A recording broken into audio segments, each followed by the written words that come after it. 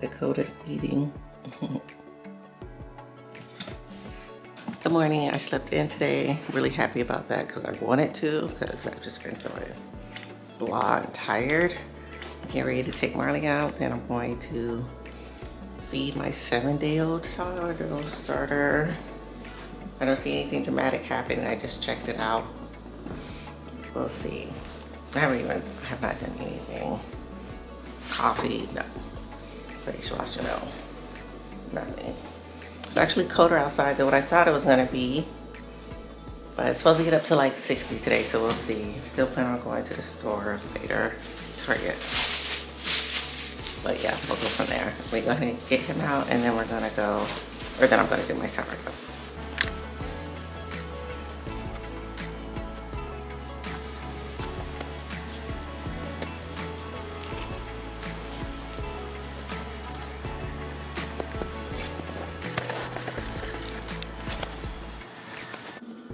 So here we are at day 7, just a little past 6. Oh, you can tell there's some activity in here last night. Got a little bit of hooch. And this one, let's see how this one's doing. Oh wow, you can definitely tell there were some bubbles going on in here. I'm gonna have to show you guys.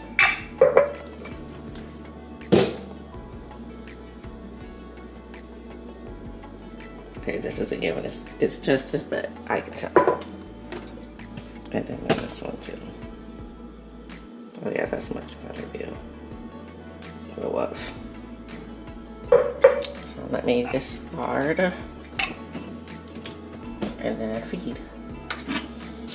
Today is day 7, so I'm thinking over the next few days we should see something. That liquid is the hooch.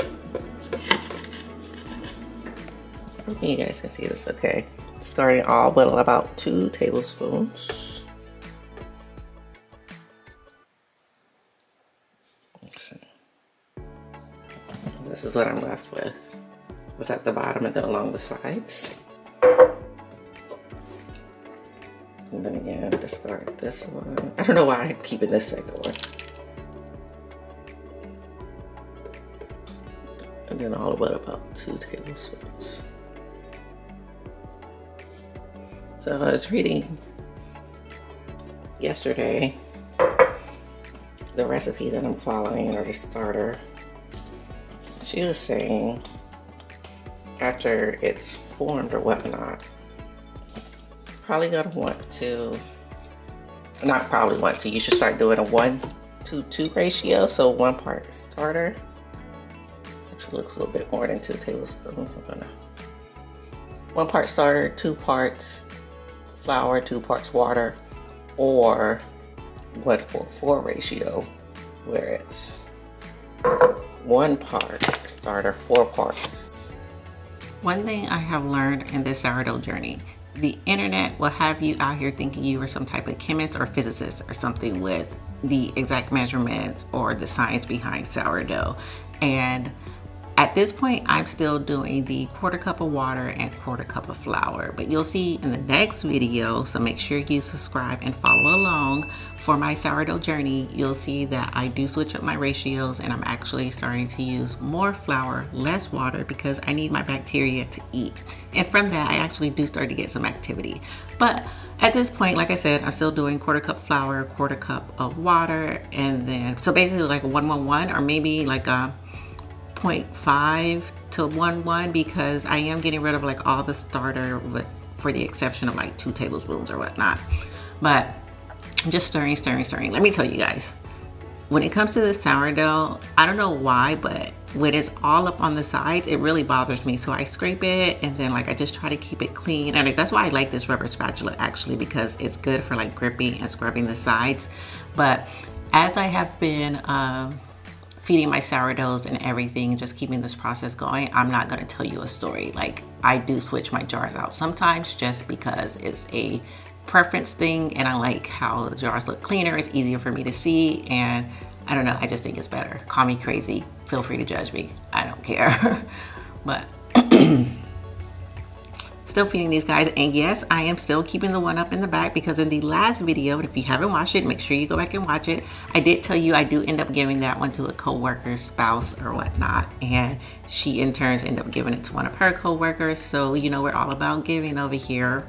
So yeah, I keep feeding it and nurturing it, and then I do give it to her in a clean jar. Like, I go get a mason jar and everything and give it to her that way, because I didn't want to give her like my mess, or like, you know, just something. I wanted to give her something that was easy for her to work with. That's neither here or there, but just thought I would let you guys know that. So yeah, I'm just mixing this all up, and then at the end, like by the time I finish mixing this too, like between this one, then I'm going to put the cover on it and move it out the way. And then I'm going to feed the other one. And I would say it's probably like a 3-4 minute process or whatnot, but I decided to look at it to see what it actually looks like. And you'll actually see at the end of this video that it's already bubbling. So Dakota's eating, she's alive and well. She just needed some more nutrients. And I'm telling you, as we continue to go on, you'll see that she's getting better and everything. And while it is on my mind, so I reuse my jars. So I live alone, my family's not here. When I tell you I am living like a single guy or something, or as we would say in the Army, like a single soldier, or that, I'm not gonna say without a care in the world, because I do have a care, but anywho, I reuse my jars. And for whatever reason, when I put hot water in that back jar, the Lucina, I think that's like spaghetti sauce or something, the plastic did not come off, or like the paper or whatnot. The wrapper is now off, so do not come for me. I know that if you put hot water in the jar, it makes it easier to come off. So I did that. I washed it and I put like a Brillo pad on it to get all the sticky stuff off. But yeah, I reuse my jars. I recycle. I'm like not trying to have all this waste or whatnot, but that's my jar. Don't come at me talking about my jar and how you can tell that it used to be a spaghetti jar, this or that. I'm telling you, it used to be a spaghetti jar. But yeah, if you can, or if you're interested, when you get like a salsa jar or like a spaghetti sauce jar or anything like that, reuse it. Like when I'm not using these for sourdough, this is how I pack like salad sometimes for work, or I'll even put my fruit in it, or like I'll store leftovers in it. And again, it's like reducing waste and just being mindful of what you have and how you're using it. Just thought I would let you guys know that. So just be cognizant, you know, all that stuff does go to a landfill, but yeah, I just wanted to let you guys know. So now when I am reusing a jar, I immediately go ahead and pour like the hot water in and all that good stuff, so that I can get all the sticky stuff off on the outside. And you see how I'm like cleaning this jar? I am just like too dedicated to how these sourdough starter jars are looking. Call me crazy. Oh my God. Oh, this is bubbling. So Dakota's eating.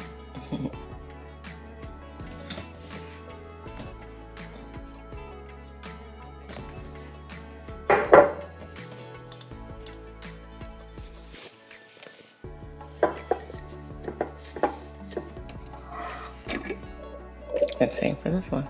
So that's a good sign. This is all right, so we'll be back for this evening's feeding.